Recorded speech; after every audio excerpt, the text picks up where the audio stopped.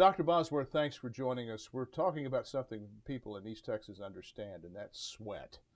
We're talking about specifically too much sweating. So let's talk about that. Is it possible for someone truly to sweat too much?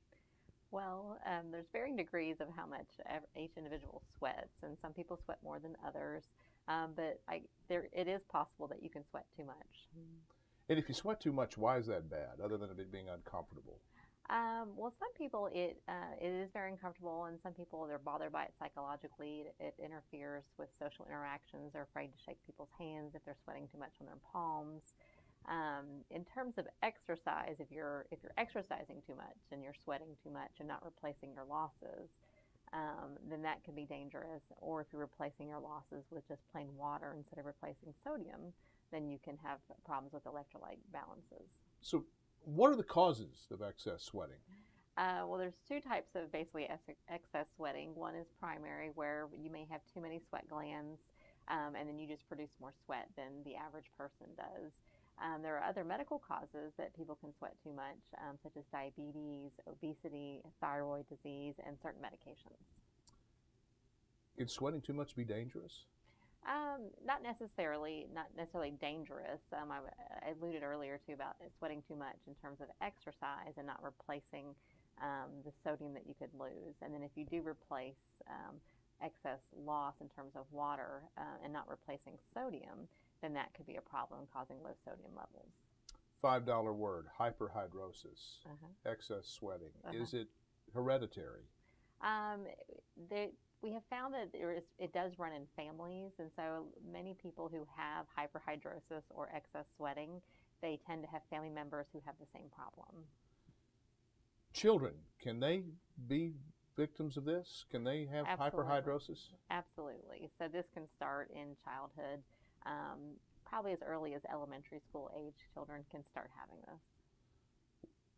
One of the things that we deal with, particularly here in East Texas when it gets hot, is the odor attendant to sweating. Are there over-the-counter antiperspirants that are better for treating excessive sweating? Well, if you feel like you sweat more than the average person, and generally if you feel like you sweat just without being under stress or exercising or being in heated areas or environments, but you just naturally sweat too much, you could try to go for the clinical strength antiperspirants. Deodorants generally will decrease the amount of sweat and then try to decrease the odor causing bacteria, versus antiperspirants, especially the clinical strength, will use certain chemicals to completely stop perspiration. If you're prone to this, if you have a hereditary tendency or you have excess sweat glands or you just sweat a lot, can it be treated? There are many different things that we can do to treat hyperhidrosis or excessive sweating, especially if it's bothersome to you. First line, definitely you want to try over-the-counter clinical strength antiperspirants. Weight loss is a huge help for hyperhidrosis, mainly because the obese patients, they generally can't cool themselves off and sweat as well. And so weight loss would definitely help with that.